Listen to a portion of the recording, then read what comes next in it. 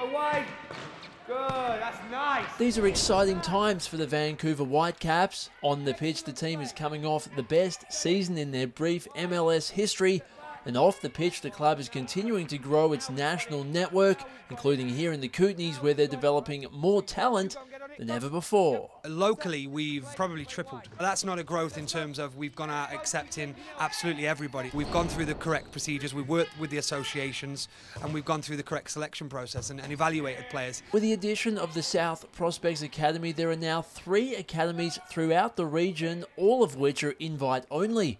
Something regional head coach Brett Adams says is a reflection of how far the local talent level has come. The players, especially in this area, in Cranbrook, have just gone from strength to strength. Their ability is improving all the time, and we felt it was right to turn that into a prospect centre. Now in her second season, Invermere's Linnea Rajay makes the hour-and-a-half trip to Cranbrook twice each week. We learn a lot of different technical skills, really gets your cardio up, and just handling the ball and touches and stuff in general, yeah. Not only does she come on the midweek, but she also comes on the weekend, showing a tremendous amount of dedication to our programme, and is getting better and better and stronger all the time.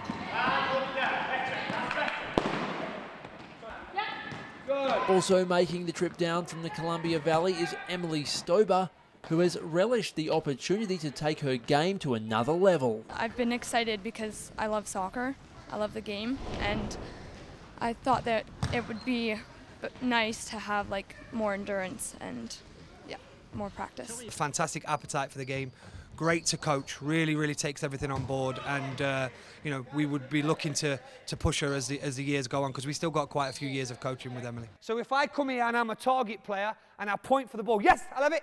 So play it there. I'm telling you that I want the ball. Rajay and Stober are part of a growing female presence at the academy. Well, that's been unbelievable. I mean, it's a 50-50 split. It's not overlaid by the boys. In fact, in certain centres, we're more overlaid by the girls in terms of our numbers.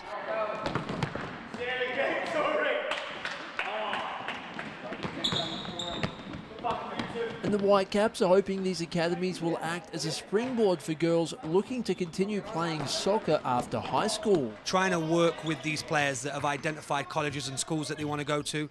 First and foremost, their course is huge, but also a good soccer program for us to get them into. We're putting resumes together and we're contacting college coaches, and we're trying to get these players looked at. For more information on the Whitecaps Academies, visit whitecapsfc.com/youth. For Go in Cranbrook, I'm James Farnan.